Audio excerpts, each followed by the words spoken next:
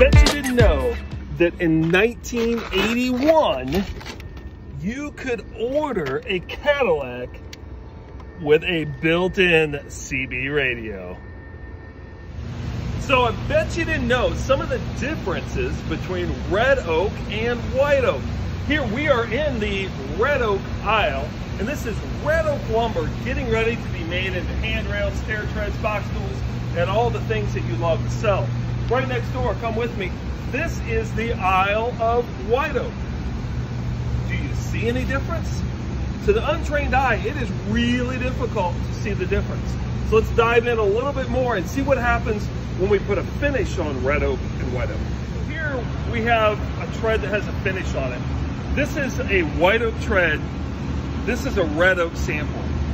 Boy, I'm telling you, the differences are very, very difficult to pick up to the untrained eye. So the red oak is going to take a finish very similar to how the red oak, and we really want to look at the edge grain, not the face grain. We're going to look at the face grain. We're going to compare the face grain here and here. The grain patterns are going to be nearly identical between red and white oak. So if we're going to get really nitpicky, what we would do is we would measure the ray lengths. And the rays are these little pieces from here to here. And you notice in a red, they tend to be shorter, whereas over here in the white oak, the rays tend to be longer. That, without another method, which I'm about to show you, that would be the simplest way.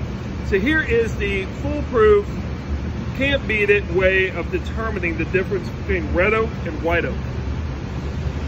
We cut off a piece of wood, and this is red oak, and you can see how we're gonna see light through it. And that's because red oak is porous. It grows in such a way that the liquids can move through the grain structure.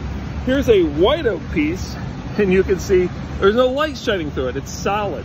Another way to think about it is, if you're gonna make a boat, you wanna make it out of white oak, not out of red oak. If you're gonna make a whiskey cask or a whiskey barrel, you wanna make that out of white oak as well. In fact, one of the areas we really compete with in buying white oak is for the whiskey barrel manufacturers, as well as out of railroad ties. Railroad ties is a real common thing to be made out of white oak because it's really hard and gonna last a really long time. Really no strength difference or durability difference between red oak and white oak. Hey, thanks for watching.